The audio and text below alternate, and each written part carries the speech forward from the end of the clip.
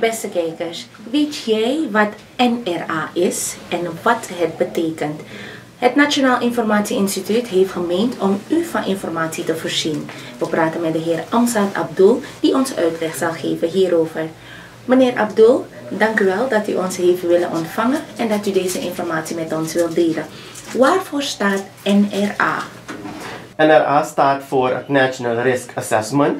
Het National Risk Assessment is een methodologie die toegepast wordt om te komen tot een bepaald onderzoek en onderzoeksresultaten in het kader van FATF, de Financial Action Task Force, en CFATF, de Caribbean Financial Action Task Force, moet Suriname zich houden aan de 40 aanbevelingen die door hun worden gedaan om witwassen en terrorismefinanciering tegen te gaan. Om dat te kunnen moet je eerst weten hoe je economie in elkaar zit. Welke zijn de sectoren waar het meest witgewassen worden, dus geld witgewassen wordt? Welke zijn de sectoren die eigenlijk gevoelig zijn voor terrorismefinanciering? Hoe ziet de financiële flow uit van jouw land? Van waar komen gelden naar jouw land toe die witgewassen worden? Hoe ziet de uitstroom eruit? Dus een heel uitgebreide studie zal worden gedaan middels een bepaalde methodologie die toegepast zal worden om te komen tot bepaalde resultaten, zodat we beter kunnen voldoen aan de 40 aanbevelingen van CFATF. Zijn we al bezig met deze aanbevelingen? Ja, er zijn in totaal 49 aanbevelingen die gedaan worden. We voldoen aan 9 van de aanbevelingen. U weet dat er na een bepaalde tijd een evaluatie plaatsvindt. Bij de laatst gehouden evaluatie had Suriname een aantal wetten aangenomen. En in dat kader werden wij gezien als een van de landen die significant progress had geboekt om blacklisting te voorkomen. En dat is heel belangrijk om aan te geven. Natuurlijk is dat proces om te voorkomen dat het land witwast, om te voorkomen dat het land terrorisme financiert, een ongoing proces. Omdat u weet dat het geheel van financiële stroming een dynamische is. Mensen vinden constant nieuwe manieren om geld wit te wassen, om terrorisme te financieren.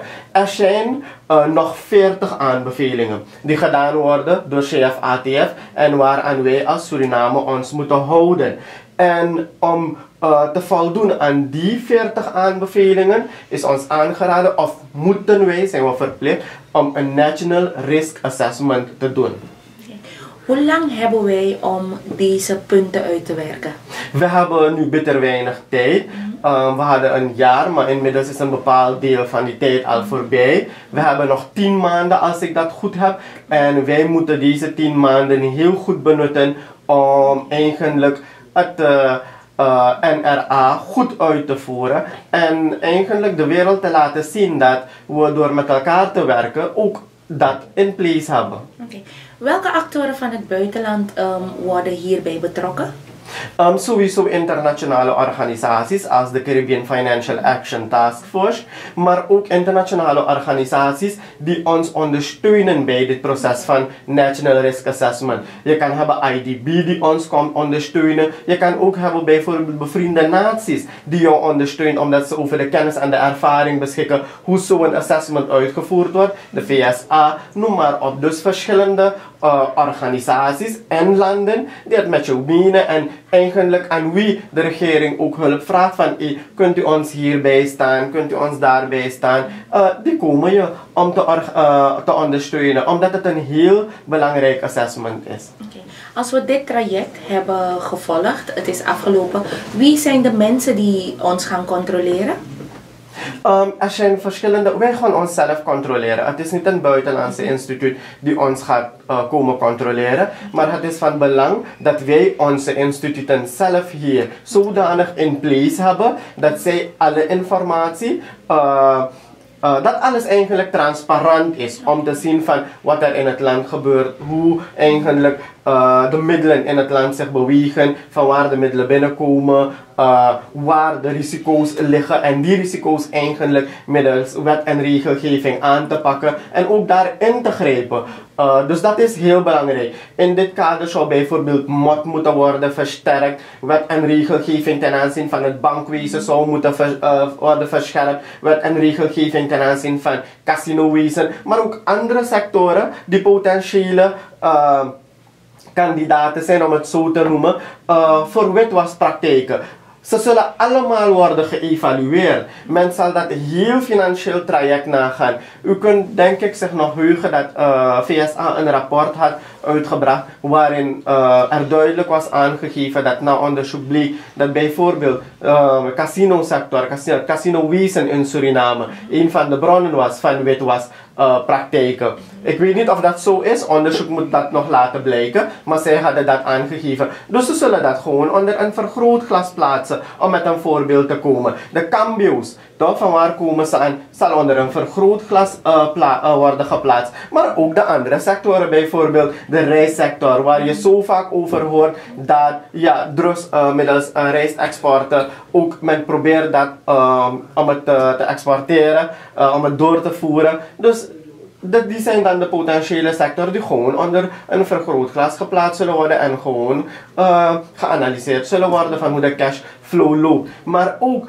bijvoorbeeld, wat is de taak en de rol van de centrale bank om daarop in te spelen, van de financiële instellingen, de verschillende banken. Want we weten, in andere landen wordt geld ook witgewassen via banken.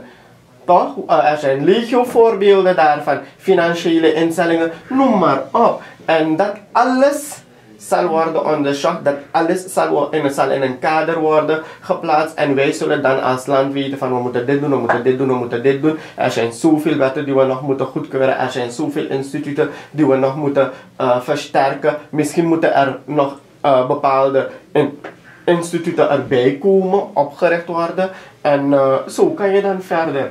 Okay. Wie zijn de mensen of instellingen die dit alles gaan uitvoeren om te komen dat de antwoorden naar deze onderzoekingen naar buiten komen?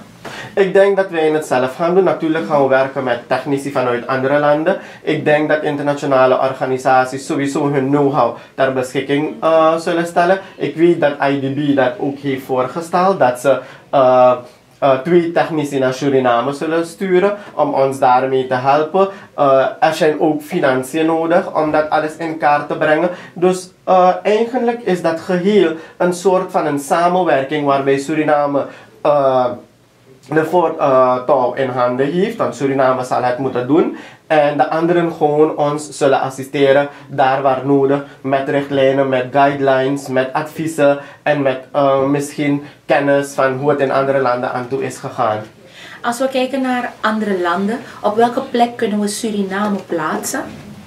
Dus ik zou u zeggen van tot op dit moment, hoewel wij echt een heel grote drukking op ons hebben om het National Risk Assessment zo snel als mogelijk om daarmee te starten, om daarmee te beginnen en zo snel als mogelijk dat af te ronden, zien we dat andere landen in het Caribisch gebied reeds geblacklist zijn.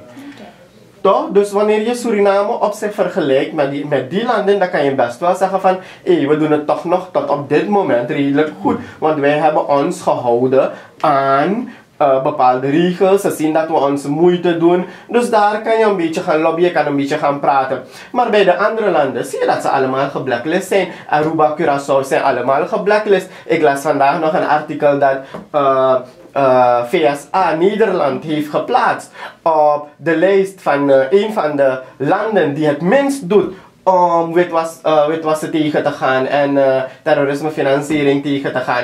En we kunnen daaruit leren als klein land van waar hebben ze zaken niet goed gedaan. Ook al zijn ze een van de rijkste landen en een van de ontwikkelde landen. Je zou juist denken van naar Nederland, maar moest doen aan Moro, Boeroko en dat kan nooit daar gebeuren. Maar kijk wat er daar gebeurt. Dus wij mogen eigenlijk de almachtige prijzen dat we tot op dit moment niet geblacklist zijn. En wij moeten gewoon allemaal samenwerken. De regering, de Nationale Assemblée, met de regering bedoel ik vooral het ministerie van Justitie en Politie en het ministerie van Financiën. Want zij zijn eigenlijk de ministeries die de wetten moeten concipiëren. de centrale bank die moet ook met een paar wetten komen. En andere actoren, NGO's, internationale instituten. Het wordt gewoon een samenwerking tussen al deze actoren. Om eigenlijk het National Risk Assessment goed te kunnen uitvoeren. Om eigenlijk ervoor te zorgen dat wij nadat het assessment hebben uitgevoerd zo ver zijn dat we kunnen zeggen van jongens, we hebben de job kunnen klaren en we hebben een goede job gedaan en op basis hiervan kunnen we zeggen van wij hebben een heel systeem opgezet waar er witwassen zoveel als mogelijk tegen wordt gegaan en terrorismefinanciering zoveel als mogelijk tegen wordt gegaan. Meneer Abdoel, moeten er in DNA ook wetten worden aangenomen hiervoor? Ja, ik kan me nog heugen dat bij onze laatste evaluatie we in 1 dag 2 wetten hadden aangenomen. En dat was heel belangrijk. En de volgende week, binnen 1 dag hoor, de volgende dag was het afgekondigd. En daarna waren onze mensen daarmee gegaan naar CFATF om het te presenteren, want daar zou ons land worden geëvalueerd. Eigenlijk dat was om de blacklisting te voorkomen en we hebben het gedaan. Dus als er een aantal wetten zijn die aangenomen zullen worden hier in de Nationale Assemblée, van belang is vooral de comptabiliteitswet, de aanbestedingswet, een nieuwe wet op toezicht bank en kredietwezen, compliance wetten. Dus dat alles moet eigenlijk in place worden gebracht. Ik kan u meegeven dat wat de comptabiliteitswet betreft en aanbestedingswet, we behoorlijk ver zijn daarmee. En ik denk dat binnen 2 tot 3 maanden we best wel kunnen zeggen van dat wij die 2 wetten alvast hier zullen goedkeuren. Tenminste, ik zal echt mijn best doen om het hier goedgekeurd te krijgen. Meneer Abdoel, mag Suriname trots zijn dat wij het NRA uitvoeren? Ja, dus ik kan u zeggen van, het is niet iets om echt trots op te zijn. Het is gewoon een must, iets dat we moeten doen. Maar als we het goed doen binnen de resterende tijd dat we hebben, dan mogen we er best wel op trots zijn. En we gaan het alleen goed kunnen doen wanneer we een heel goede samenwerking hebben met de regering, met de centrale bank, met de andere organen. En misschien dat we vaker bij elkaar moeten komen. Toch? Om zaken te analyseren. Hoe ver zijn we? What's the next step? En wat dat betreft ben ik blij dat de president van de centrale bank aan ons heeft meegegeven dat hij de volledige ondersteuning verwacht van de Nationale Assemblée. Wij hebben ons bereid verklaard om hem de volledige ondersteuning te geven. Dat we eigenlijk een goede samenwerking met ons allemaal hebben om deze zaak, die een nationale zaak is, goed af te ronden. Welke oproep wilt u doen aan de samenleving? Aan de samenleving wil ik meegeven dat ze toch nog gerustgesteld kunnen zijn. Het is niet zo dat we niets eraan doen. We zijn bezig ermee. We hebben heel vaak erover gesproken. We monitoren de situatie constant. Wij als Nationale Assemblée, wij zijn de wetgevende macht. En natuurlijk, wij behandelen de wetten. Wij staan klaar om onze rol eigenlijk te vervullen hoe dat moet. En onze volledige ondersteuning te geven waar dat moet. En ook al moet een wet binnen een dag of 2 goedgekeurd worden. Het is niet onbekend voor de coalitie, voor deze coalitie vooral, voor de NDP-coalitie vooral. Wanneer we het moeten doen, dan gaan we het doen. En wanneer we de hele dag tot laat in de avond, of zelfs de volgende dag hier moeten blijven, omdat het in 's lands belang is om die wet goedgekeurd te krijgen, dan gaan we dat ook doen. Maar de samenwerking is belangrijk en ik roep een ieder op, alle sectoren ook op hoor. Echt alle sectoren op om hun medewerking te verlenen. Wanneer we echt ermee beginnen dat de zaken smooth gaan, omdat dit in het nationaal belang is. Het financieel verkeer van ons stroomt constant, omdat we nu kunnen voldoen aan de aanbevelingen van CFATF. Wanneer we dit gedaan hebben, dan ga je een hele flow zien van hoe zaken verbeterd zullen zijn en hoe de financiële stroom van het land weer in place komt en weer op gang komt.